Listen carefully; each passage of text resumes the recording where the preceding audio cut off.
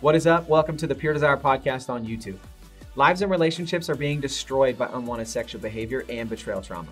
Our goal with this podcast is to have weekly conversations that give encouragement, experience, and expertise on how to take your life back from the effects of unwanted sexual behavior and betrayal. We sit down with Pure Desire staff, addiction and betrayal experts, and other voices in the recovery world to help you take back your life from the effects of unwanted sexual behavior.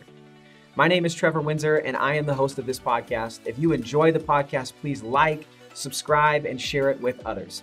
All right, here's this week's episode. All right, Dr. Stefanie Carnes, it's an honor and a privilege to have you with us. Welcome to the Pure Desire podcast. Thank you so much for having me. It's an honor to be here. We are really excited to have you. Number one, Nick and I are halfway through our PSAP certification through your organization, ITAP. We are obviously big fans, as you know, Dr. Ted Roberts and the Patrick Carnes, who you know him, have that relationship and that training. And it's just, it's something that's so central to what we do. And that's why it's an honor to be able to spend some time with you. So we're here to talk today specifically about a new resource that you released last year called Courageous Love. It's a couple's guide to conquering betrayal. And we're just excited to talk to you about it. I mean, these are the people that we help, people who have had addiction and brokenness play out in their marriage, and betrayal then enter because of that, and couples that really want to see their marriages restored. So overcoming betrayal, we'll get into it. It's not an easy thing, but many of our listeners will be somewhat familiar with ITAP, but maybe don't know much of your story. So how did you end up becoming the president of this really great organization, helping people specifically overcome sexual addiction and betrayal trauma? Sure. Well, I appreciate that you mentioned that Pat and Ted have had a friendship for many, many years. So Patrick Carnes is my father, not my husband. Always good to clarify. Confused, so I'm always glad to clear that up. But obviously, he's been a huge pioneer in the field, and he and Ted have been friends for a long time. And so we have a lot of respect for the work that you guys have done with Pure Desire and all the lives that you're changing. So it's great to be on the show with you today. I've been working with Pat now for almost 20 years. So initially, as you can imagine, as a daughter, I wanted to go into a different arena of study and work. Sure. So I was a university professor for a while and worked in medical family therapy. And he kept on working on me and said, come work with me. And so about 20 years ago, I started working with him, and it's just been a joy of my career working alongside him and helping to develop ITAP. So we train therapists and pastors and all sorts of helping professionals on how basically what our mission is compassionate and effective treatment for addicts and their families. And that's what drives our whole organization. So we do trainings, we do conferences for professionals to provide community for people to interact and have a place to learn more and get support, and also publish books and materials for people. So that's a little bit about us. I also am a senior fellow at the Meadows, which is I am the clinical architect for their ladies program there. It's called Willow House for female sex and love addicts. Yeah. Clinical architect. That's such a cool title. It's a nice title. Yeah. But it really is amazing the work that ITAP has done over the years. And I think in so many ways is the leader in this industry. And I'm curious, just going off script a little bit here, and I know we're early in the interview to go off script, but for so many of us, this is like the work we've poured our life into of helping men and women overcome sexual addiction and betrayal trauma. But there's definitely still thankfully, a smaller segment of our society that wants to say sexual addiction isn't a thing, pornography is really not harmful, it actually is better for your marriage, spice things up. What I'm confident you guys probably get some of that pushback or through the years have heard that. Mm-hmm. How do you respond to people that don't want to believe sex addiction is a thing or that pornography is harmful for our society? How have you kind of responded to that kind of feedback? Yeah, well, I think it's important to understand where that's coming from for that person. I think that there are fears that that people are going to over pathologize sexuality and, that people will overdiagnose sex addiction, that everybody that views porn is automatically a sex addict. And, I think that some of those fears can be, if you can understand what's driving that and, talk to people about some of those concerns, that they can be addressed. So it's all the more reason for us to have, to push for a diagnosis to legitimize sex addiction. And we finally have that with the World Health Organization acknowledging sexual compulsivity. So also a lot of people are just misinformed. They think that this isn't a real diagnosis when in fact we actually do have a diagnosis, and there is a lot of research out there. There is a lot of neuroscience. And so sometimes people just need to be educated. Yeah. Yeah, I think that's a really good way of putting it, and something that at Pure Desire I know we've been working on, that just because a man or woman is struggling with some battles they have with lust or pornography, we don't want to automatically have them categorizing themselves as addicted, because that can mean a lot of things. But there is a lot of help a person can pursue long before they even need to worry, am I an addict or not? It's like, well, let's not worry if you are or aren't. That may be a diagnosis that through a professional clinician, you get some help understanding, but let's just help you deal with these patterns or the pain in your life. And that kind of leads into the next question. Many people have probably experienced some level of betrayal in their life. So why is it, though, that sexual betrayal is maybe uniquely devastating or painful? Yeah, so I think that part of it is that when it's your partner, you think that's going to be the person that's going to have your back. You don't expect it when it's the person that you love the most, that you rely on. And so it's very different from other addictions where, people are able, I think, to separate a little bit and understand why people would choose a bottle or choose cocaine. But it's very personal when it comes to sexual betrayal. And it's a deeper level of wounding and abandonment, because it's you thought this person was there for you. And so it's the double whammy of just discovering everything, and then just the depth of pain that comes from learning that you've been hurt by somebody that you really trusted and thought was going to have your back. It creates so many confusing feelings for partners and for the whole family, really. And that's why it's so important to understand that it's a thing, because, I think for me growing up in the Christian and church culture that I grew up in, this was not language that we heard. This was not language that was discussed openly. And I would say I never heard it. I mean, and obviously you're not going to, tell a kid growing up about your betrayal trauma, but as I became an adult, this is still something that there wasn't language for in the circles I was in. And so that's why it's so important that we're able to call it out right now. And that's why I love that we're having you on the show, because it is something that we need to put language to, because then once you actually are able to diagnose what's happening in you, then you can start to bring healing to that. But it's so hard if you have no idea what's going on or why you're feeling the way you're feeling or you're processing the way that you're processing. Yeah. Right. And I think too, the media is really confused about what sex addiction is. And they conflate it with, sex offending a lot. And there's, they don't understand that the vast majority of people that suffer from this, it's pornography, it's, prostitution, it's, very common behaviors, and it's your neighbor and it's your doctor and it's your teacher. And, it's very, very common. The most recent prevalence data that just came out from a nationally representative sample was 10% for men and 7% for women, which is so much higher than what was, what it was thought to be like, 5-10 years ago. So it's incredibly common. Yet still people are uneducated about it. People don't even realize it's a real diagnosis. There's a lot of misinformation in the media. And so it keeps the stigma really high, and it keeps people that need help from reaching out for support. And that's the biggest problem. Yeah. Yeah, I think that goes back to what you were saying at the beginning about if we pathologize it or create this huge stigma around it. And if there is a fear that every sex addict is a sex offender or potentially a sex offender, well, then nobody really wants to explore, could that possibly be me? Because it's like, well, then I'm embracing Right. a whole bunch of other stuff that they Totally. would say, well, that's not my struggle. And so, yeah, I Right. think just giving people clarity and understanding that this is more common than we expect.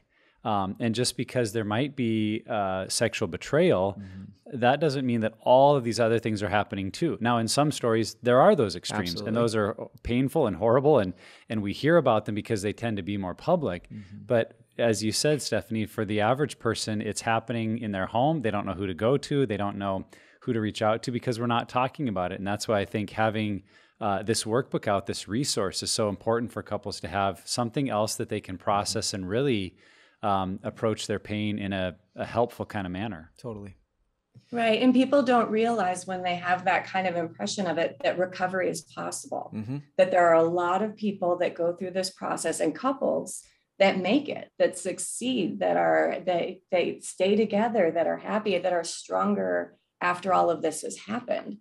And so that's a story that gets missed a lot. And I think, it's really important that we keep on putting that out there and keeping people, letting people know that there's hope.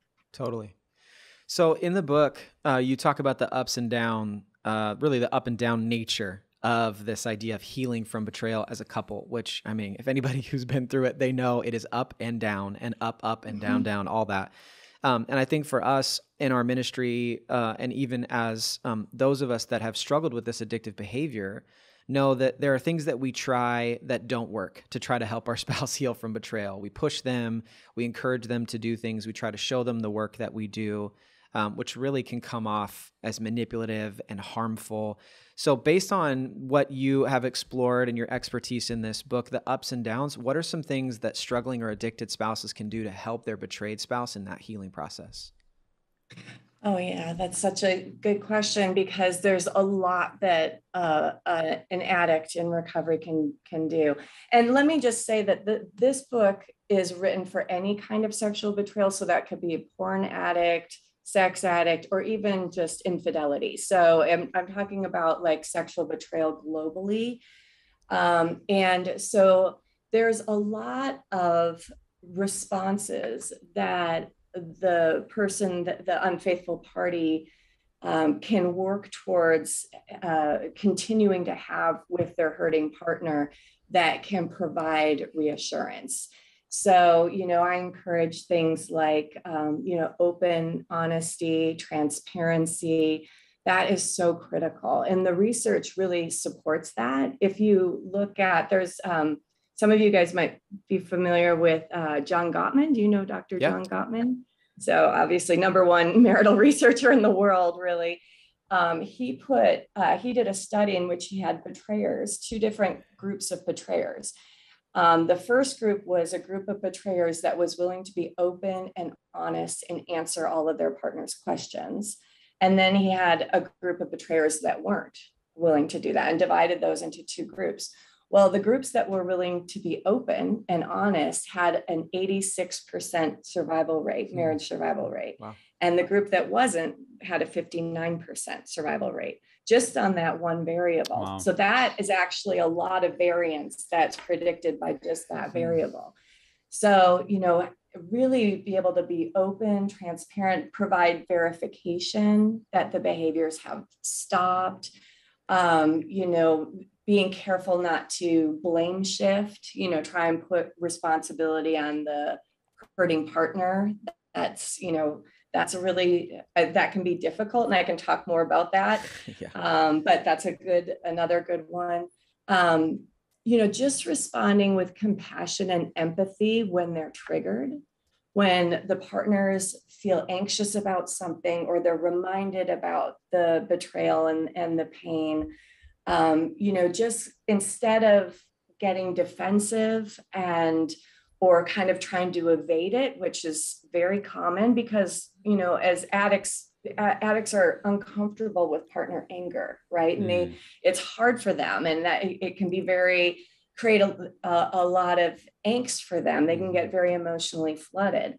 But if they can respond with compassion and empathy, and lean into it and try to really listen to what's going on for their partner, try to understand more about PTSD, what they're going through, that's the kind of response that makes for successful outcomes for the couple. So just continuing to provide reassurance and, open, empathic responding is really important. Yeah, so there's a little model in here called the support model. I don't know if you guys had a chance to see that, but your readers can look through that. It's a little communication tool that the addict can use when the partner's triggered to respond to the partners, which is just, being very in the present moment, really actively listening and providing that empathy and validation. Yeah. So that's just a resource that they can look up in the book if they want to learn a little bit more about how to respond. What I hear you saying is control what you can control. Like as an addict, as the struggling spouse, you can't control your spouse getting triggered or them, to use language, to get emotionally flooded or to feel overwhelmed. But you can control your own recovery work. You can control how much work you put into the preparation. Because I know sometimes if a betrayed spouse gets angry and the addict is not in a clear headspace, they can be reactionary in that moment. And so I know doing mental rehearsal is huge. That could be super helpful. Like even like you're sitting down just thinking through, okay, if my spouse gets triggered by something I do, how am I going to respond? Even that can be something that's just simple. But again, it's just to your point, you're controlling only what you can control. Right. Absolutely. Absolutely. I think a lot of this does come down to awareness, that when we're aware that we're not the only ones that struggle, when we're aware that our reactions are not uncommon, I think it just helps us enter into the space a little more to say, I'm not going through something strange and unique. Others have gone through this. And like you said, Stefanie, they've made it. There are couples that make it and can be restored. And so part of it, I think, in us doing this podcast, in us interviewing you, is creating more of those expectations of what does this feel like? What does the path forward look like? And so along those lines, what would you say are some of the common reactions when a person experiences betrayal trauma? Because I imagine there's a real spectrum, but some people probably feel worried that they're underreacting and they're like, well, why am I not more hurt? While others worry that they're overreacting because they're just so angry. They're like, I never want to see that person again, and everything in between. So how would you just describe the kind of reactions people have to experiencing that trauma, and why can people's reactions be so very different? Yeah. So you mentioned at the beginning of the podcast, like it being like an up and down, like kind of like a roller coaster. So it's pretty normal at the beginning of when all of this kind of explodes in a relationship for the partner to feel ambivalent about the relationship. Like, is this really going to work? Should I reinvest in this relationship emotionally? Like a lot of questions, right? Not sure and to be unsure. And so if you look at it from an attachment perspective, we use our loved one to help us de-stress and to get some comfort when we're stressed out, right? We look to one another to help us regulate. We co-regulate one another during times of stress. So it's very normal for couples that are stressed out to kind of have moments where they lean into each other and where they lean on one another and get comfort from one another. And then for the partner to be like, what am I doing? Yeah. This is the person that just betrayed me. And then they'll withdraw, right? And so you have these moments as a couple where you see it's very normal to be kind of 1 minute you're together, then the next minute you're upset, and then the next minute you're together. So it creates this sort of a sense of a lot of upheaval in the relationship. So you have that stress. And for partners, when they're in the throes of betrayal trauma, we have, many partners that have difficulty just even functioning. What the research shows, about 72% have functional impairment, meaning like it's hard to get through the day. Working is difficult. Yeah. You have difficulty concentrating. And so our partners are struggling so much more than, as a field, I think we're just now really coming to terms with how much this impacts partners. And typically what happens is addicts have a lot more support in early recovery than partners have. And so they're struggling with a lot of emotional, it's like the world has, their world has been blown apart. I kind of liken it to the Truman Show did you guys see that movie? Oh yeah. Where it's like all of a sudden, like he wakes up and he realizes that, his whole world is different than what he thought, right? For a lot of partners, that's what it's like. They had no idea. And it's like, I had a partner say to me once, it was like somebody telling me that my mom and my dad were not my mom and dad, right? So they have to reclaim reality, where the addict has had all this time that they've known what's been going on, but for them, they have to consolidate this information all at once. And so a lot of times they will do the detective kind of behaviors to try and figure out what's been happening. So I use the term safety seeking for that. And from a PTSD lens, we talk about it as safety seeking, is they're trying to reclaim reality and figure out what's been going on and put the pieces of the puzzle back together. And so all of that is normal. That is very normal behavior. And the addicts just need to understand that, they've known this whole time. Yeah. Their whole world view has not just been blown apart. So they have to be patient while the partner puts this information back together. And so if they're, like narrating the story over and over again, which a lot of partners do, they want to go over it a lot of times, they're asking a lot of questions. That's because they're trying to develop a cohesive narrative in their head of what's happened. And it takes time to process trauma like that. And so we look at all those kind of symptoms as normal responses to trauma. So also other things is just, having a sense of shame, like what's wrong with me? What was or impact on the self-esteem? Why did they go outside of the relationship? Am I not good enough? Am I not pretty enough? Am I XYZ not, whatever it happens to be, so you have all of those concerns, concerns about sexuality, of course, how this is impacting their own sexuality now. Now that, he or she's in treatment, am I obligated to have sex with him? What of my body image, am I less than in some way sexually, so there's all that wounding going on there. So it's a lot for a partner to process. So feelings of grief, depression, so a lot of this and PTSD, of course, being triggered a lot is very normal. So, if we look at this from a betrayal trauma perspective, we look at all of those responses as normal responses to trauma. Yeah. That, we would just expect. Yeah.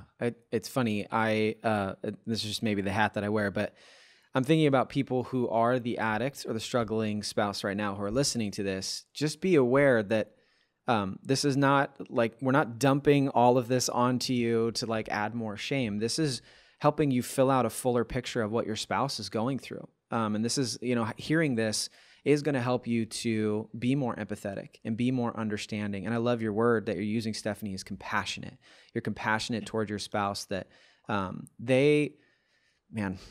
here's this, I'm just going to say it. Like, I think what I've experienced is that your spouse may not like you right now, but it doesn't mean that they don't love you anymore. It doesn't mean that they're for sure going to leave you. You just need, again, to focus on what you can control. And what I'm hearing you say too in all of this is that if an addicted spouse can understand this and be more empathetic, there is a much better chance your marriage is going to last if you can be that support and that compassion and that understanding to your betrayed spouse. You know what I always tell my addicts? I say recovering addicts can make great partners. You guys are learning now what you need to learn to be a great partner. That's good. So all the skills that you are, we have like in our residential program, our addicts come in, they have trauma histories a mile long. They've never told anybody anything about it. It's not uncommon to never have shared their trauma. So they have, big parts of themselves that they've walled off. And they come into group and they talk about this stuff for the first time with their other group members. And it's like they're starting to feel relieved, right? Mm-hmm. And they're learning how to be vulnerable and intimate in groups in a whole new way. And the transition from basically what I see is people that get into recovery a year later can be completely transformed if they really surrender to recovery and get into a place of integrity and are really working a program. They can be totally transformed into a person that they can feel proud of, like a strong person in recovery that they can be proud of and that a partner would be proud to be with, right? But they have to surrender to that. And what I find is that when you have addicts that are riding the fence of recovery, that aren't fully embracing things, then you have partners that are more anxious, that are more reactive. Right. The couple conflict goes up, right? When you have an addict that is like, completely in 100%, a partner sees that change. A partner needs to see somebody, be accountable, take responsibility, make changes, follow the plan. And when they see that, then they have enough hope to keep on going. Totally. Right. And both parties can do it. I mean, I know so many people that have successfully recovered. So they just have to keep the vision of where they want to go. Yeah. Okay, so a lot of people in this process ask the question of how long does it take to heal from betrayal trauma? So from your experience as a clinician and all of your work with ITAP and the resources that you've been a part of, how long in your experience does that process tend to take? Yeah. So when I'm going to say this, and I'm just going to tell people to not get disheartened. Totally. But I'm being realistic. Okay. So we look at this as a 3 to 5 year process. And, I think that a lot of times when addicts get into recovery, they're like, in a few months, they feel like they feel transformed because they have made a lot of changes. And they're like, I'm doing so great. I don't understand why my partner is still so upset. Right. And they have to understand that for the partner, again, they just found out about all of this. They're reeling and it takes time to heal. And the only way to restore trust in a relationship, the only way is reliable behavior over time. And it takes a long time. And so you have to be patient. And I tell my addicts, you have to suit up and show up and be where you say you're going to be. You have to be impeccable with your word. You have to, do exactly, be exactly where what you said you were going to do and all of that.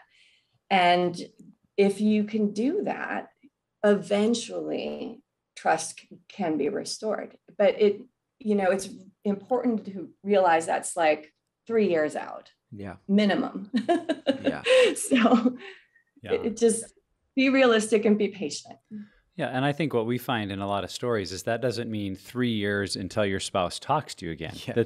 There's going to be progress along the way. There's going to be fun moments again. There's going to be new joys that you can discover together as a couple long before 3 years. But it is that taking that long-term view of this is the window where some of these things I think will be solidified or firmed up enough that my spouse, who's gone through this whole unraveling process of all the things I didn't know and figuring out my new reality, that's where they will maybe arrive at a newer place of we've kind of gotten there. And that's not even then to say your journey's over, but I think that's the window we're looking at. But know that along the way, there can be hope and encouragement if, as you were saying, Stefanie, I think it really comes down to the attitude of the struggler. And that's not to put the whole recovery process on the struggler or the addict. But I agreed with you in my own story and leading men in groups. It's like their attitude towards the process, their attitude towards doing the work, their attitude towards the spouse, and whether it's humility and openness and vulnerability or, pride and arrogance and, well, I don't really need this and I don't plan to do those part. Like that attitude is such a huge determining factor. in continuing to make progress to that place of health and restoration. Yep. Right. Absolutely. I agree 100%. Yeah.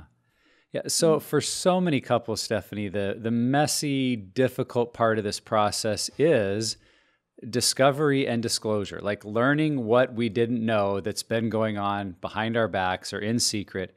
So talk through what you suggest for the disclosure process and what's the best approach to ensuring that it's effective and not just pain dumping and pain receiving, that it actually leads to some restoration for the couple.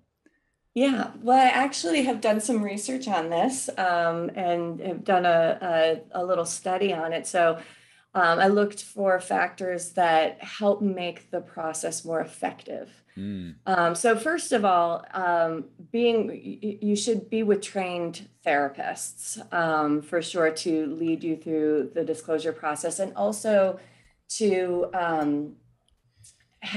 there should be a lot of planning and safety put in place.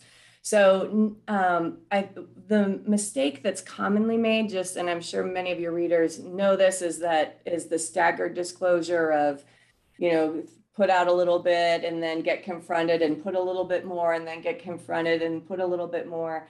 So in my couples therapy community, we call this death by a million cuts. Yeah. Right? It's like, you're saying, oh, now I've told you everything. Oh, wait, now I've told you everything. And that's like, then the person just doesn't know what to believe anymore, right? So to do it in a way where it's very thoughtfully prepared and both people have a support system in place, and that the partner really gets all of their questions answered, and it all is put on the table. And part of the disclosure process also involves what my research showed that helps it become more effective is an impact letter following it, where the partner can share how the addict's behavior has impacted them, so that the addict can really understand the pain points and how it's hurt them. And it's not an anger letter.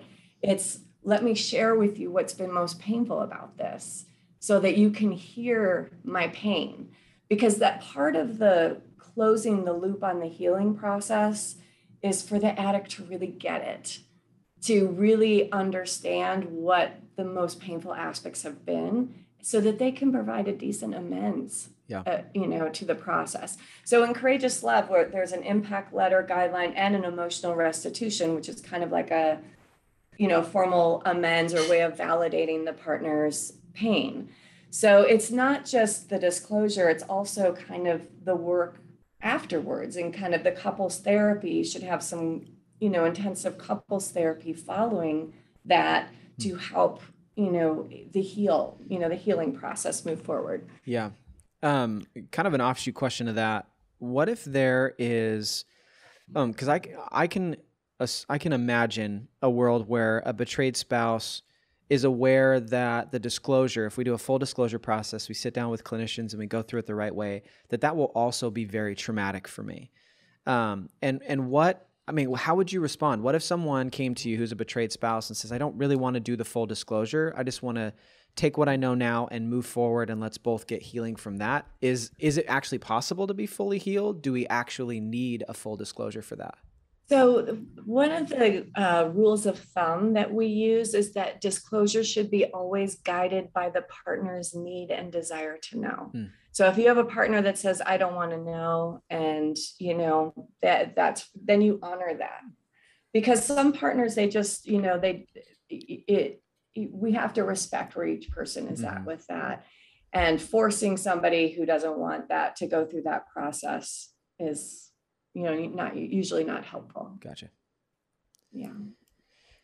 Yeah, I like what you're saying, that there's a process that you can walk through with clinicians and therapists that help you do it well, get it all out in an important way, and then allowing time for the betrayed spouse to be able to process and share their feelings and hurts. And it occurs to me how important that is, just for them to feel that they've been heard and that their emotions have been validated. And it's not just about, okay, I've heard everything you've done and now we can kind of deal with it and move on. It's like, I've heard everything you've done and now you need to hear everything I'm feeling and what I'm reacting to, so that we can both kind of process this together. And I think sometimes that's missed, especially in our Christian church culture that Pure Desire operates in. There is kind of a confess mentality of just get it all out there. Yep. And then the other spouse is supposed to say, I forgive you. And somehow that magically is going to make it so we can move forward.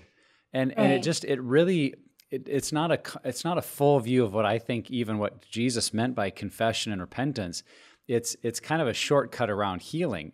Now it might be part of the process that it does need to get all out there, and the other spouse does need to arrive at a place of forgiveness, but that doesn't mean those are the only pieces of the process.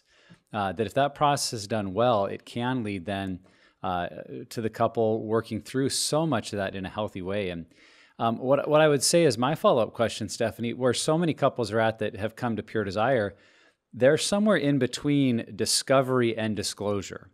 They've found the pornography on the phone, or he confessed something, and they've got some of it, but not the whole story. And so many of those couples or spouses, like, they want the whole story right now. But as we know, the addict isn't always ready to give the full story because they're just so trapped in the fog of denial and rationalization. What do you say to couples that are kind of in that place? They know something's going on and they want to rush to disclosure. How can they handle that really messy kind of tension point?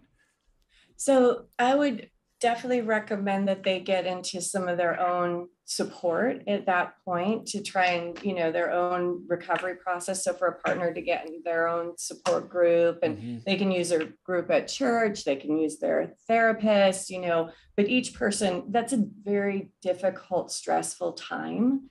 And each person is going to need their own support.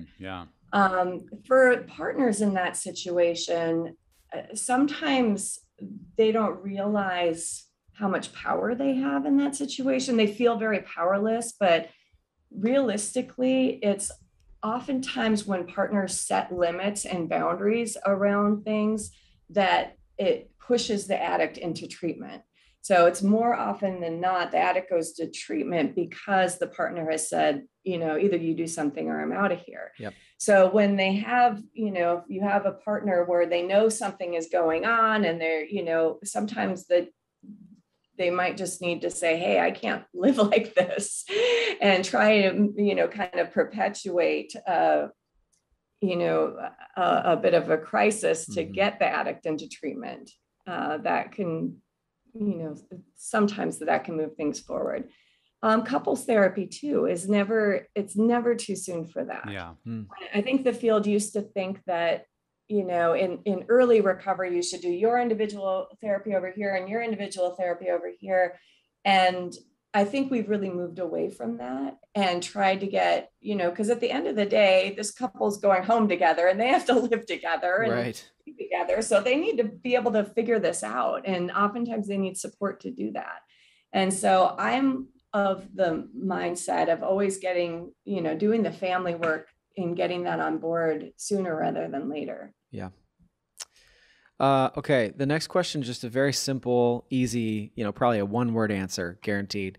How do couples rebuild trust after this huge traumatic experience of sexual betrayal? So with a lot of behaviors that we've been talking about, and that reliability and recovery, following the recovery plan, maintaining that and sharing that with one another.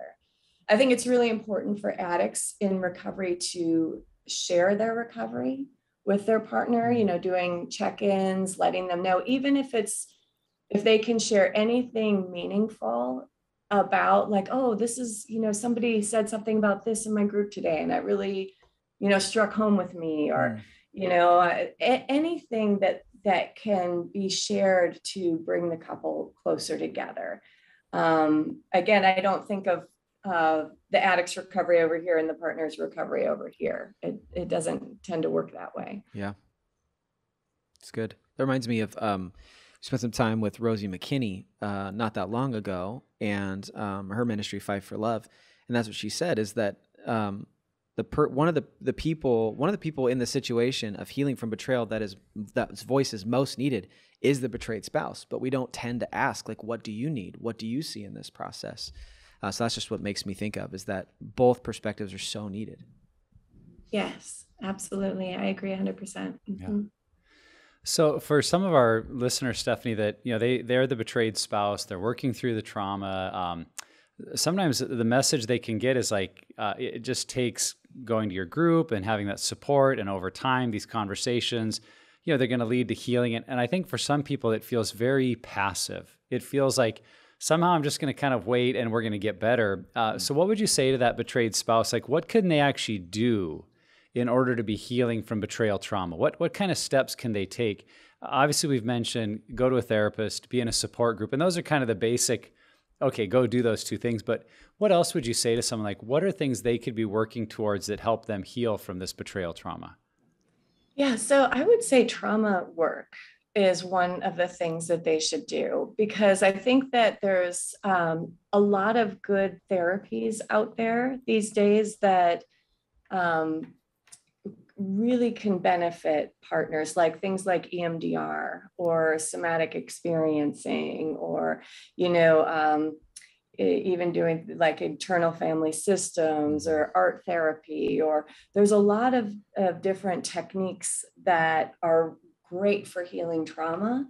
And I think partners get sometimes so focused on, managing the recovery and dealing with the relationship that they forget their own trauma treatment. And I think that can be really instrumental in their healing.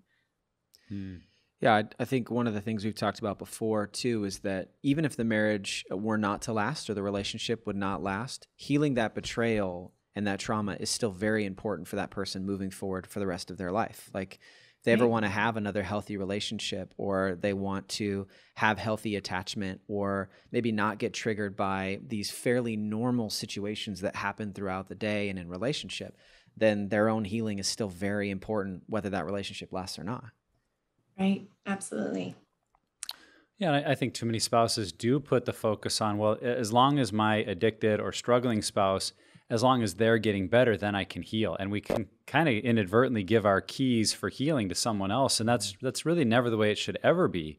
That, as you said, pursue that trauma healing, whether your partner is or not, and trust that a really good work can happen in you. And hopefully it's happening in your spouse too, because that's what leads to the relationship healing. But as you said, Trevor, even if it's not, what are the steps I can take? How can I work through my pain? How can I learn to trust again? And I think if we take those steps, as we've said on other podcasts, that's probably the greatest motivator, or the thing you could be doing that would help your spouse go, wow, look at the way they're healing and growing. Yeah. I can work on my own story, my own change as well. Yeah. Yeah. And getting into a group is so helpful too for partners, just being with other people going through the same thing, because I've seen so many partners, when this comes up, they don't want to tell a soul, they want to take this to their grave and get, just not tell anybody about it. But you can't go through this alone. I had a partner that was like, I went through cancer, and, this has been so much worse. Yet when I went through cancer, I had all this support and all this, whatnot. And with this, I, can't tell anybody. So it's like, you still need to find some people that you can rely on and talk to about what's happening, even if it's just a small handful of people, or go to a support group with other partners that are struggling too. So earlier you talked about starting to question sexuality, and not necessarily in attraction, but in understanding the sexual relationship that you have with your spouse. So due to the nature of this betrayal, how can couples start to heal their sexual relationship? This is at the crux of that struggle. So what does that process look like? It's huge, right? Because what you're talking about is like the reintegration post-recovery. And it's very complicated, because you have two people that are unique and each have areas of healing that they're working on, right? And it's very common to have trauma histories in one or both parties. Then you have the wounding of the sexual betrayal. And sexuality just in general can be difficult for couples that don't have this. Yep. You can have all sorts of sexual dysfunctions and medical issues. And so it can be very complicated. You have some addicts who as in their acting out, they were, what Pat calls anorexic in their relationship, right? So when a partner discovers what's been going on, they're shocked, like, what? This for somebody that didn't even, they have so many questions about that. And they've felt neglected in the relationship. On the other hand, you have sometimes couples where the addict is kind of over relying on sex with the partner, or using that to kind of, soothe or, comfort them or what have you. And the partner is triggered by that, and maybe not ready because they're so hurt, they don't trust. So, if you look at the research, the number one predictor of sexual satisfaction is feelings of trust in a relationship. So when you don't have trust in the relationship, it's, harder. And so this is a very complicated issue. And partners, not only do you have the addict that is healing, so they have their own sexual health plan that they have to follow, and they have their own areas that are triggers for them. And so they have their piece. And then you have partners who are also wounded by the addiction or the sexual acting out, whatever it was, and may have a lot of their own pain or questions around that. So let's say that they found the addict's porn stash, and the addict was looking at big breasted women, and the partner doesn't have big breasts, right? Mm-hmm. Or, they found out that they did XYZ behavior, and now they're afraid to do that XYZ behavior. What does that mean? Are they going to be comparing them? Or, all sorts of questions coming up for them. Now am I obligated to be sexual with them now that they're in recovery? Is it safe to be sexual with them? So there's, as you can imagine, this is like a huge area of work for couple healing. In Courageous Love, there is a couples, I call it the couples 3 hearts exercise. And basically what it is, it's a 3 circles for the couple, in which they do, it's sort of similar to the 3 circles for addicts in recovery, and that the middle circle, you combine, it's a sexual health plan for them together as a couple that they make together, so that they can have a vision of healthy sexuality for themselves. Because I think sometimes couples also, especially a lot of addicts in recovery, they're afraid that they're never going to have hot, healthy sex again. They're like, they're afraid that that's, going to be over. So we want to help them develop a positive, fun, erotic, healthy sexuality, and one that also is safe and honors both of their recoveries, honors the partner's PTSD. So basically the center circle is the addict's middle circle behaviors, their bottom line behaviors, and also anything that's majorly triggering for the partner. So anything that's too painful for them to do, given their recent history, right? And then the middle circle is boundaries that they both have, which could include triggers for the partner, could include boundaries that the addict needs to have for their recovery. And then the outer circle, I've got it into 4 quadrants where they define for intimacy, and one is for like emotional intimacy, like sharing and connecting, like sharing recovery and doing Thanos and whatnot. Then we have friendship, like how are you going to build up your friendship? And then we have sensuality and nurturing. So that's like, how can you be more like doing things like bubble baths or back massages or foot massages? Like, how can you be more nurturing and physically in a way that's comfortable? And then you have, sexuality, and what is your vision of how you guys are going to be together? What would you like for that to be? And, let them, it should be passionate. It should be, hopefully erotic and fun for both people. They can find things that they would like to do together, and develop a vision for that. So if they can define what their recovery looks like, that can help them move towards that goal. But typically it does take some help from a therapist, a couples therapist. It's pretty common for that to, be an area that they need some support. So if they, some couples can manage it without, but, if not, then I would encourage them to go to a couples therapist and work on that. Yeah.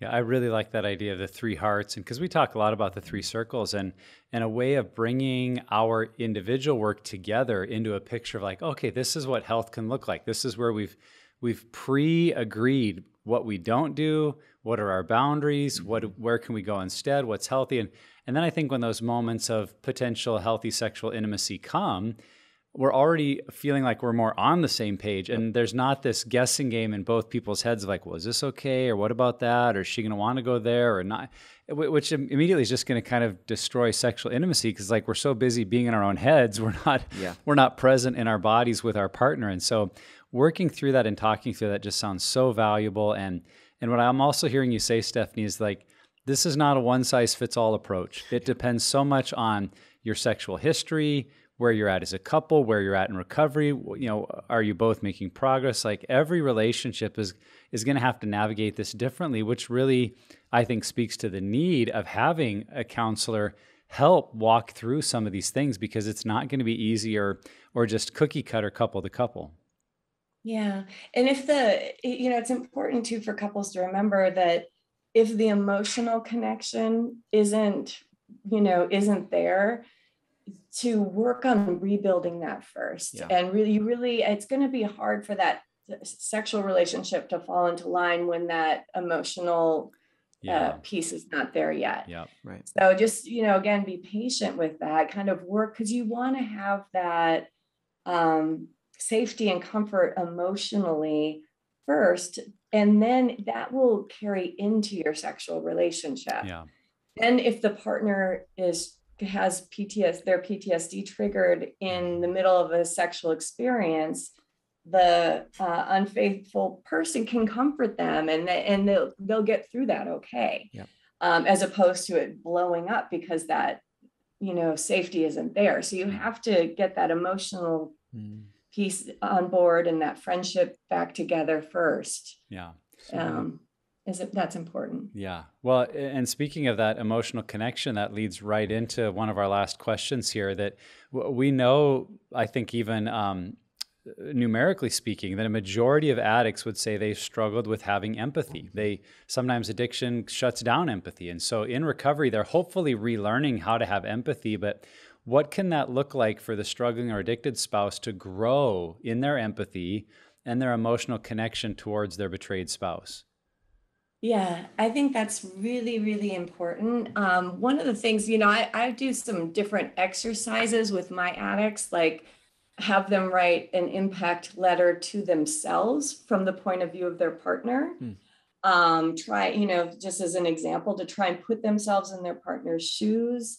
Or really kind of look at all the ways that their partner's been impacted. And, I have this little worksheet where I have them write out the ways that their partner's been impacted, just so that they're more cognizant of some of those things.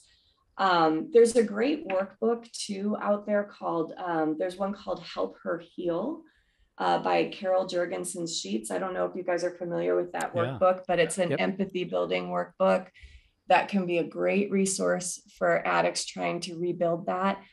But I think you're right. I think that in our addictions, with all the trauma that's typically unresolved there, it's very easy for people to kind of get into a place where they're not thinking about other people and how they impact other people. But that's what recovery shifts you into. Yeah. And it just takes some time. So the more that you keep on working a program, what I see is that empathy comes with time. So they just have to keep on working on it, and, using some of those books and learning about PTSD, reading some of the partner books out there that are geared towards partners. Like I have a book called Mending a Shattered Heart that is, the addicts can read and understand the partner's perspective a little bit more. And there's lots of other good books out there. Yeah. Like that. Yeah. So be informed, learn, grow. Yeah. You can get better at this, guys and gals that struggle with empathy. Like you don't just get to say, well, I'm bad at empathy. It's like, no, you can learn, you can grow. We can all grow.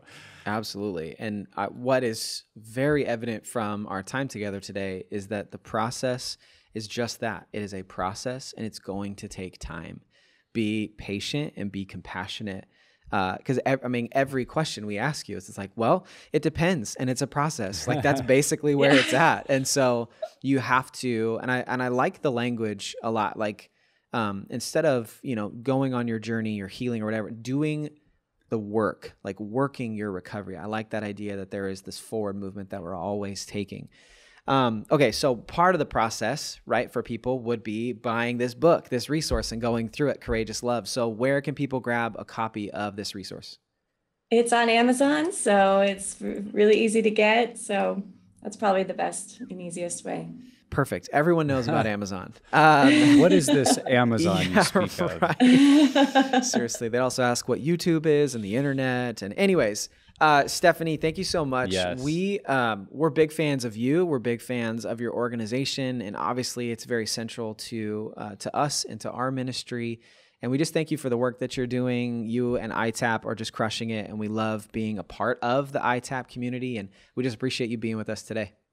Oh, thank you so much. And let your people know that we have the PSAP program. If anybody else wants to become a member of the ITAP community, it's really exciting because we have conferences every year with great speakers, all learning about how to work better with betrayal trauma and with sex addiction. And it's a really fun, passionate community to be a part of. So we'd love to have more of you guys sign up for our PSAP program and become one of our members. And so Nick and I can vouch for that. Yeah. Go do it for sure. All right. Well, wherever you're at on your journey, Pure Desire is here to help create a roadmap for your healing. If you or someone you know is impacted by sexual brokenness or betrayal trauma, go to puredesire.org and let's start the healing journey today. Don't forget to subscribe to the podcast. Each week we put out new content to help you on the road to healing and freedom. And lastly, never stop being healthy.